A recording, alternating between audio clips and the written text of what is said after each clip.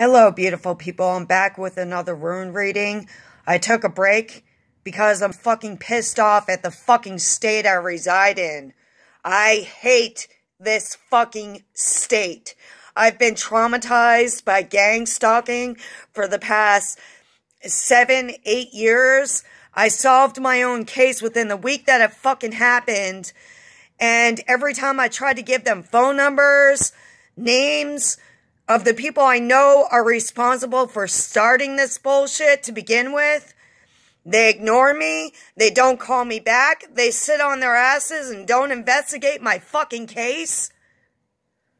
It makes me think they're involved. In fact, I know the fucking state is involved. So, in the future, I'm gonna be taking a leap of faith and fucking moving out of this fucking shithole.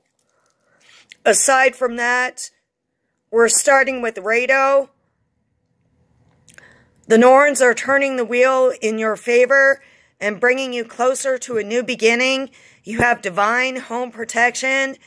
And while you're receiving good karma, your enemies are receiving bad karma.